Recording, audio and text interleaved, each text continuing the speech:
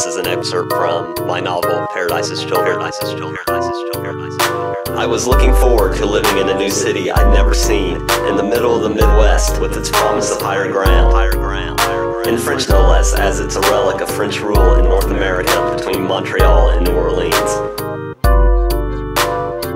So you can imagine my disappointment when I found it a place of bad smells and Philistinism. Even its French promise, high ground, was empty because no matter where you looked, it was only flat earth. The whole place failed my expectations, so I was not surprised by the general apathy of the natives. Of course, there were many efforts to build up the place and grandiose plans for creating a community. And each one was pursued half-heartedly, which ensured the low results expected.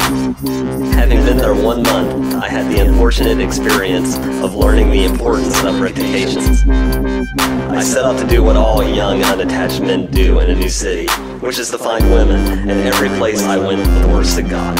It was impossible to talk to someone without some kind soul informing you the object of your affection was a Christian, a Republican, an atheist, or an anorexic bitch. That's the point. It made everything simpler and quicker and less fun with no adventures. I began to wonder what was said about me in my absence.